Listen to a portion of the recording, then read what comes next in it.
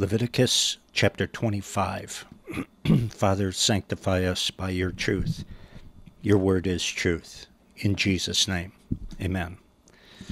Okay, Leviticus 25, verse 1. The Lord spoke to Moses in Mount Sinai, saying, it may surprise you to know that the Israelites are still at Mount Sinai. They've been there, since about halfway through the book of Exodus. And here they are getting toward the end of Leviticus, and they're still there. Because remember, that's where Moses received this law, on top of Mount Sinai. And the law that God gave on Mount Sinai took effect immediately. But it would still apply to them when they get into the Promised Land. And so these principles are for the Israelites when they are in the wilderness, and also some of them strictly for when they are in the Promised Land, as we will see in this chapter. Verse 2, Speak to the children of Israel and say to them, When you come into the land which I give you, then shall the land keep a Sabbath to the Lord. Every 7 years was a year of rest for the land. You know, God gave everybody a Sabbath, even the land.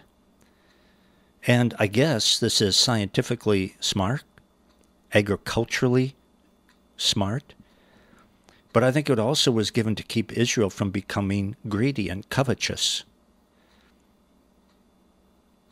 Give the land rest, don't plant any crops in the 7th year.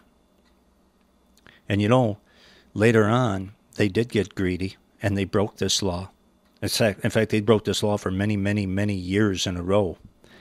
And it is one of the sins that sent the nation into Babylonian captivity. Verse 3. And here we go. 6 years you shall sow your field, and 6 years you shall prune your vineyard, and gather in the fruit thereof. But in the 7th year shall be a Sabbath of rest to the land, a Sabbath for the Lord. You shall neither sow your field, nor prune your vineyard. God knows everything there is to know about farming, obviously. And so he tells them what to do here. Give the land a rest. People have to learn the hard way when they don't follow the principles found in the Word of God. As I have heard or read, this is years ago, some southern land in the United States became very unproductive because they just planted cotton year after year after year without giving the land a rest. Drained the land dry. 5. That which grows of its own accord of your harvest you shall not reap, neither gather the grapes of your vine undressed, for it is a year of rest to the land. And the Sabbath of the land shall be meat for you, shall be food for you, and for your servant, and for your maid, and for your hired servant, and for your stranger that sojourns with you, and for your cattle, and for the beasts that are in your land, shall all the increase thereof be food. So, God did not let the people or the animals in the land of Israel starve every 7 years. He didn't say you're going to have to fast for 365 days because you're not planting anything. No, the land was so blessed that it didn't have to be planted every year. The crops would just grow automatically. And they were not to be harvested for market that year. Instead, they were to be eaten by the owner and by the servants and by the poor of the land, and also by animals. 8. And you shall number 7 Sabbaths of years to you. So that'd be 49 years. 7 times 7 years. And the space of the 7 Sabbaths of years shall be to you 49 years. Then shall you cause the trumpet of the Jubilee to sound on the 10th day of the 7th month. In the day of atonement shall you make the trumpet sound throughout all your land, and you shall hallow the 50th year, and proclaim liberty throughout all the land to all the inhabitants thereof. It shall be a jubilee to you and you shall return every man to his possession, and you shall return every man to his family. People could mortgage their land if they got in trouble financially, but in the year of Jubilee, all land returned to its original owner. And also, if a man was sold into indentured slavery, he couldn't pay off a debt, sold himself as a slave, he was set free also on year 50, on the Jubilee year. And actually, the year of Jubilee was a type of this age of grace. And that's because today, the gospel of salvation is preached to people who are slaves of Satan and slaves of sin. And God will set you free. If you receive Jesus as Lord and Savior and ask him to deliver you, believe me, one way or another, he'll set you free. It's a year of Jubilee. You don't have to be a slave to Satan. You don't have to be a slave to sin. God will set you free. It's a year of Jubilee. It's the age of Jubilee. 11. A Jubilee shall that 50th year be to you. You shall not sow, neither reap that which grows of itself in it, nor gather the grapes in it of your vine undressed, for it is the Jubilee. It shall be holy to you. You shall eat the increase thereof out of the field. And remember the Jubilee year? Remember this. It's every 50 years, right? It followed 7 Sabbath years. So the Jubilee year followed a Sabbath year. That meant that for 2 years the land would not be planted or harvested. 2 years. The people would have to trust God to meet their needs. And he did. What a deal. Actually, what a great deal. You could have 2 years off, 2 whole years off, and God would just supply your needs. Now that's living. 13. In the year of this Jubilee, you shall return every man to his possession. And if you sell anything to your neighbor, or buy anything of your neighbor's hand, you shall not oppress one another. According to the number of years after the Jubilee, you shall buy of your neighbor, and according to the number of years of the fruits he shall sell to you. According to the multitude of years you shall increase the price thereof, and according to the fewness of years you shall diminish the price of it. For according to the number of the years of the fruits does he sell to you. And then verse 17, you shall not therefore oppress one another, but you shall fear your God, for I am the Lord your God. Be fair to one another. Take care of one another. Treat each other right.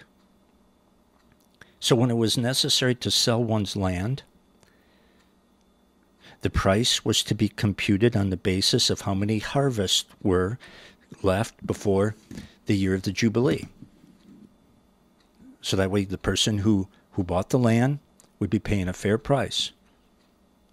18. Wherefore you shall do my statutes and keep my judgments and do them, and you shall dwell in the land in safety. And the land shall yield her fruit, and you shall eat your fill and dwell therein in safety. And if you shall say, what shall we eat the 7th year? Behold, we shall not sow, nor gather in our increase. Then I will command my blessing upon you in the 6th year, and it shall bring forth fruit for 3 years. And you shall sow the 8th year, and eat yet of old fruit until the 9th year. Until her fruits come in, you shall eat of the old store. Because God is in control. God determines harvests. Keeping the Sabbath years and the year of Jubilee was an act of faith. It's true. A person had to believe that God would keep his word and God would meet their needs as he promised he would. God says, if you believe me, I'll protect you from starvation. I'll take care of you. You got to believe me. Believe me, obey me, I'll take care of you. Same thing is true today. The Bible says to Christians, seek first the kingdom of God and its righteousness, and all the other things that you need will be added unto you. 23. The land shall not be sold forever, for the land is mine. For you are strangers and sojourners with me. You're just tenants. That's what God says. And I like that. I like it. 24. And in all the land of your possession, you shall grant a redemption for the land. The Israeli government did not own the land. This wasn't communism or fascism. The people didn't own the land. It wasn't free enterprise. God Almighty owned that land. He owns all land. He owns the earth. And he just allotted a portion of it to each tribe in Israel and each family within the tribe, and he wanted it to stay in the family. That's why every 50th year he gave it all back to the original owners. 25. If your brother be waxed poor and has sold away some of his possessions, and if any of his kin come to redeem it, then shall he redeem that which his brother sold. And if the man have none to redeem it, and himself be able to redeem it, then let him count the years of the sale thereof, and restore the surplus to the man to whom he sold it, that he may return to his possession. But if he be not able to restore it to him, then that which is sold shall remain in the hand of him that has bought it until the year of Jubilee, and in the Jubilee it shall go out, and he shall return to his possession. So if an Israelite would fall into hard financial times and would therefore be forced to sell a portion of their land, a near relative could redeem it. In other words, a near relative could buy it back for them. Or if he had no near relative to buy it, maybe in the future he would have the means to buy it back himself. If that was not an option, well, it would still be returned to him, if nothing else, in the year of Jubilee. 29.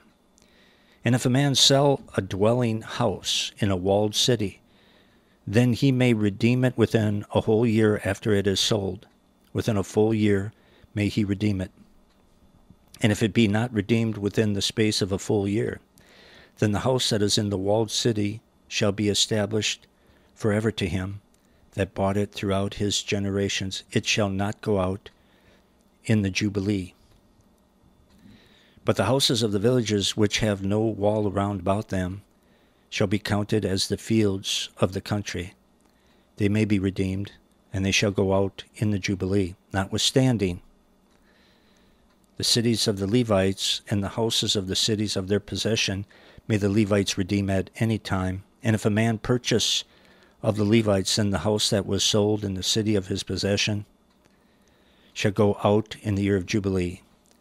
For the houses of the cities of the Levites are their possession among the children of Israel. But the field of the suburbs or the pasture lands of their cities may not be sold, for it is their perpetual possessions. There were two exceptions to the redemption of property.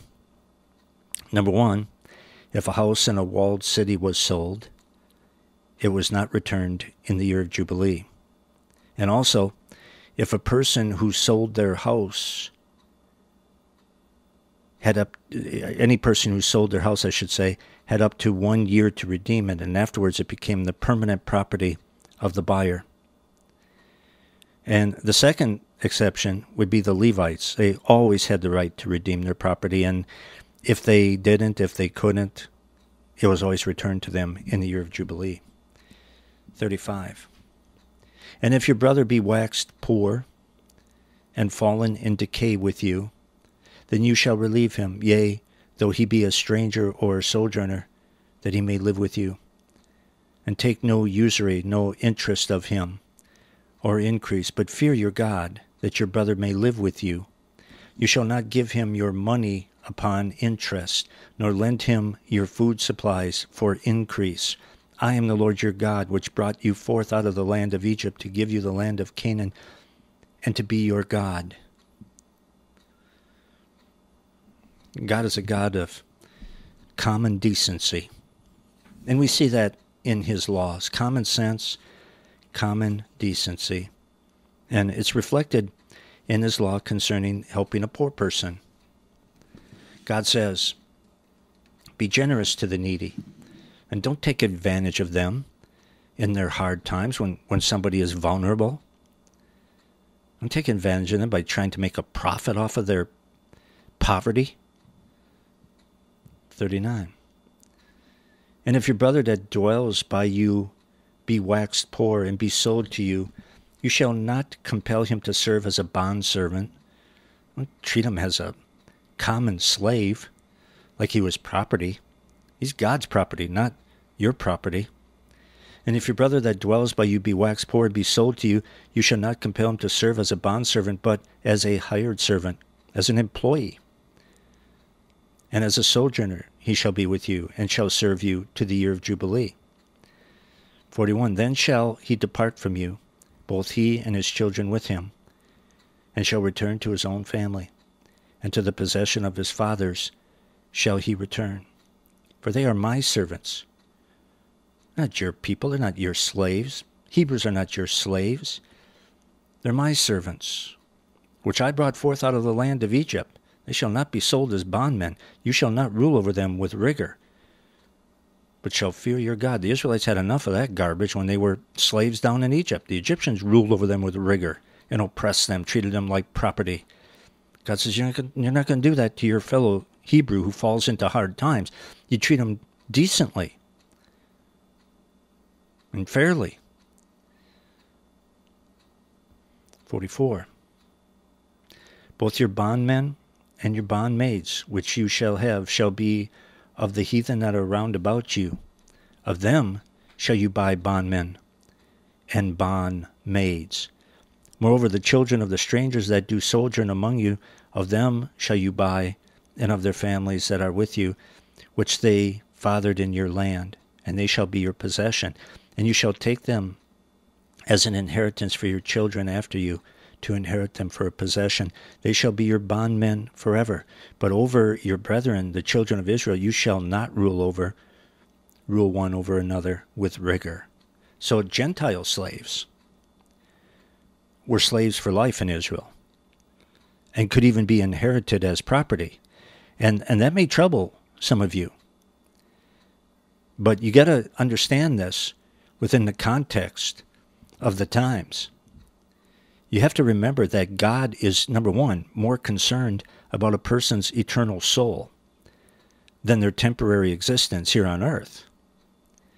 And a Gentile outside of Palestine, a Gentile outside of Israel, would just drown in a sea of idolatry, die, and go to hell. But a Gentile slave in Israel could be circumcised and be brought into the covenant with God and actually be saved. So becoming a slave to an Israelite could be the best thing that ever happened to them. At least it gave them a shot at being saved. 47.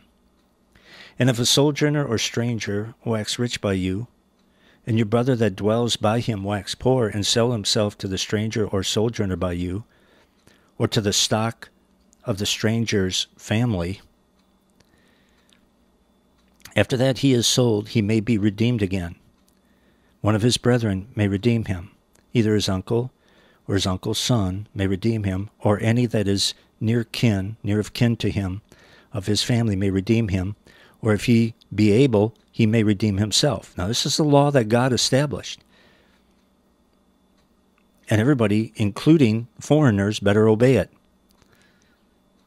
50. And he shall reckon with him that bought him from the year that he was sold to him to the year of Jubilee, and the price of his sale shall be according to the number of years, according to the time of a hired servant shall it be with him. Again, God wants us to be done fairly for everybody involved. 51. If there be yet many years behind, according to them he shall give again the price of his redemption out of the money that he was bought for. And if there remain but few years to the year of Jubilee, then he shall count with him, and according to his years shall he give him again the price of his redemption. And as a yearly hired servant shall he be with him, and the other shall not rule with vigor over him in your sight. And if he be not redeemed in these years, then he shall go out in the year of Jubilee, both he and his children with him. For to me the children of Israel are servants, They are my servants, whom I brought forth out of the land of Egypt. I am the Lord your God. And so again, he mentions no Hebrew servant is going to be a permanent slave of anybody, because they're mine.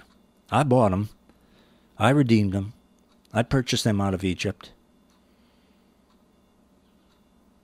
A Hebrew who, because of poverty, became a slave of a foreigner, was to be purchased by a relative, if at all possible. If there was no relative willing and able to do it, then he and his family, if nothing else, were to be released in the year of Jubilee.